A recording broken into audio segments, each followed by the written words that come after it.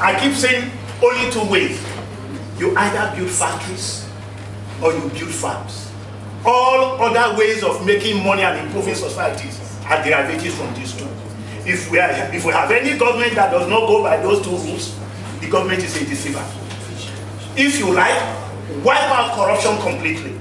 But if you do not restructure your economy and restructure your politics, the very next day after you have wiped out the corruption, all the things that made corruption possible will return to your economy.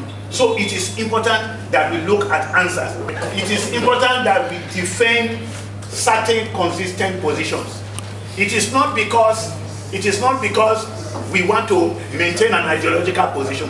It is because the problems we need to find answers to will not go away if we go on providing the wrong solutions.